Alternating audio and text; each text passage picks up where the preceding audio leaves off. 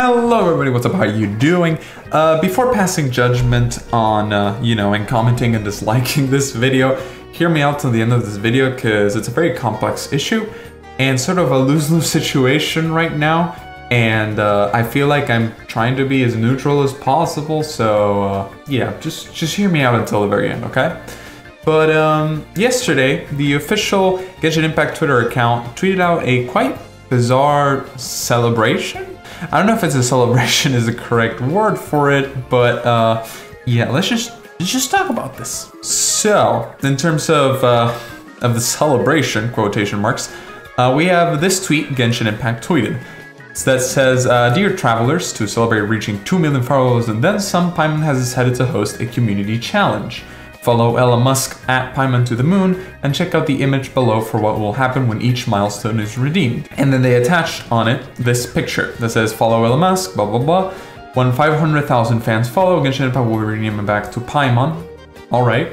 When 1 million fans follow, Genshin Impact will follow Elon Musk. When 3 million fans follow, Genshin Impact will invite Elon Musk to stream Genshin Impact. Then you probably already know everything that went down.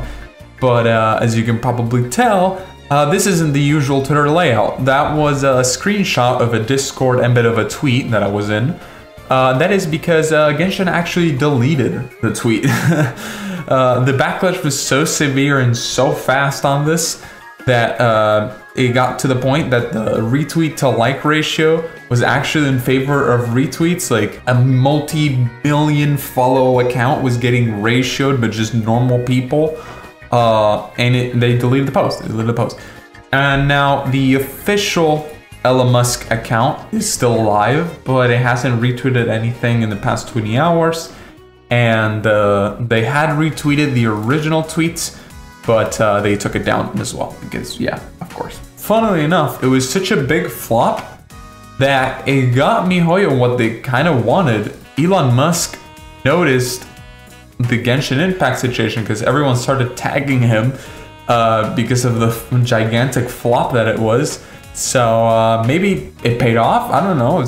We'll see. We'll never know. Maybe we'll know. I don't know. Depends on what happens really. But so now that you have that little recap, why does this matter and what do I mean by Genshin's community and our problem going forward that I wrote down in the title? Well, I want to point out two things that this shows us about how miHoyo and, the internet at large sees the Genshin community. The anniversary reward situation, if I may be able to go back and divulge in that disaster, was an absolute disaster. Regardless if you were for or against everything that went down, it is obvious that it was just raw chaos. It was just raw chaos. miHoyo eventually, it seems, accepted defeat and gave out extra rewards in the mail. But then after that, just continued business as usual and didn't even mention the anniversary aside from the concert that they already had planned. The community was obviously still mad, but it had appeased people for a while. The concert was really good. I loved it. And a lot of content creators did as well, and because of that general positive attitude, things had sort of almost gone back to normal, but it was very clear that there was still a lot of anger and resentment in the community. So while all of that controversy was going on, the kind of internet at large was seeing the reaction of the community, and specifically some very toxic people in the community, and calling us crybabies for being mad at the game and giving it and other completely unrelated games 1-star reviews when those people could just stop playing if they were that mad about the situation. Then it gets crazier. Then when Ito was shown off, the entire community had like near universal praise, has become like one of the highest, if not the highest liked and retweeted character like show off ever. So this guy is just it's the biggest thing since sliced bread for us apparently. And it seemed people had forgotten about the anniversary drama, at least publicly. And now that the another big drama that gets the official Twitter to take down their whole tweet from how intense the backlash was, the community as a whole is once again being called crybabies. And I feel like the Genshin higher-ups feel that way too. They immediately took the post down and made it look like nothing happened, almost like they want us to forget, you know, like how you would do to like a kid if they asked you for like a lollipop and you don't want to give it to them. And this stigma about the community will have a real tangible impact, in my opinion, which mostly plays out in two big things that I'm already kind of seeing. One of them, which I have firsthand experience on, and I've seen other YouTubers have firsthand experience on, is the Honkai Star Rail new announcement and game that's coming out. So I made a video that originally, so it seems like I deleted the original thumbnail, but basically it just said that the next Genshin right here, and you know, I'm a Genshin YouTuber, so I thought, you know, having the next Genshin on the title, not only would it help visibility for my Genshin audience, but it will also, you know, reach out for a wider, you know, to sort of sell the game to the more casual Genshin crowd, especially the one that, you know, Genshin Impact has. But this, alongside I think a video MTash posted, got like a lot higher dislike ratio than usual, and it's not every single comment except maybe 2 in my comment section is just completely being you know, anti-Genshin community and saying that, you know, putting the next Genshin Impact in the title is incorrect. And then I think at one point I said, where was it? Here, this comment really drove it home. This person said, I don't know, dude, it's more like the next Honkai to me because there's no lower store correlation to Genshin. And then I said the reason why I originally put the next Genshin Impact is because it looks open world to me. It's just like Genshin, and well, I'm a Genshin channel, so I tried to get the Genshin crowd excited for a Honkai game, blah, blah, blah, blah, blah, blah. And I said, I changed it though because it seems like I messed up, and saying it's the next Genshin has a negative connotation.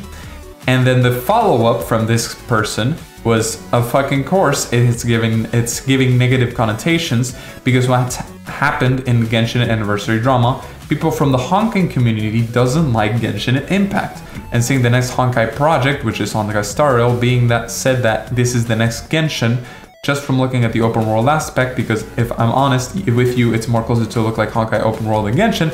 But the main point really is that it's this.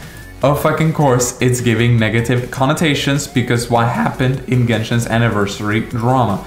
People from the Honkai community doesn't like Genshin Impact. And if you cross over, now I'm in the Honkai 3rd subreddit, or the Honkai 3rd. Huh. It probably is how you actually spell it or say it, but I'm just, you know, I haven't played Honkai. I just watch from a distance. There's this post that's saying, will future Star Rail players have bad relations with Honkai Impact 3 players like the Genshin Honkai community?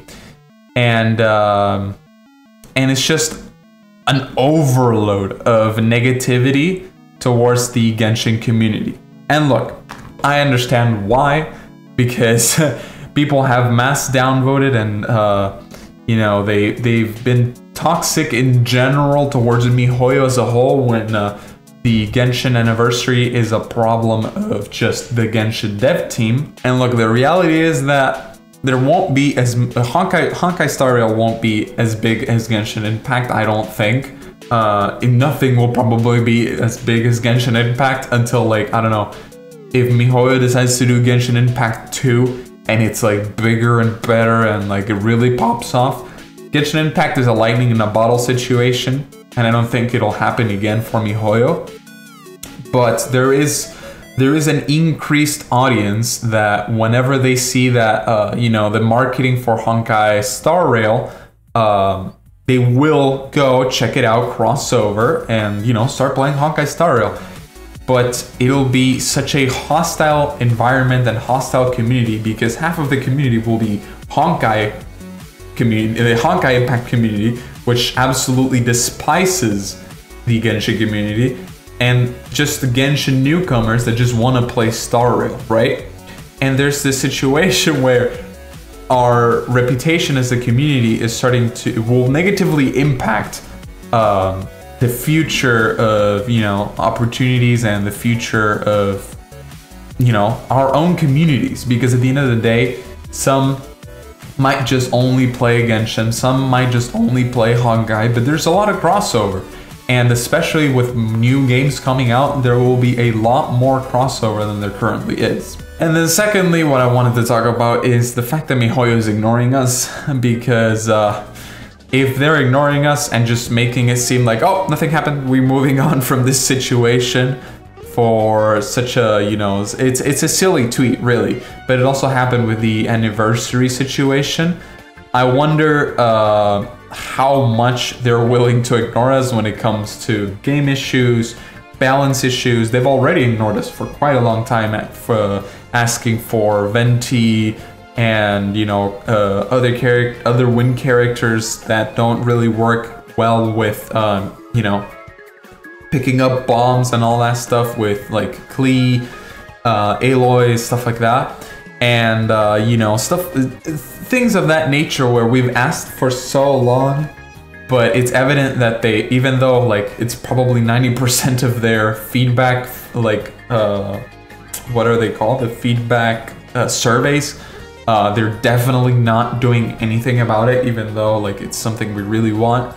And so, tangent aside, how long or how much or how far is miHoyo going to ignore the community if with these issues, and when will it be too much, and when will like the community just get tired? Because I love the game.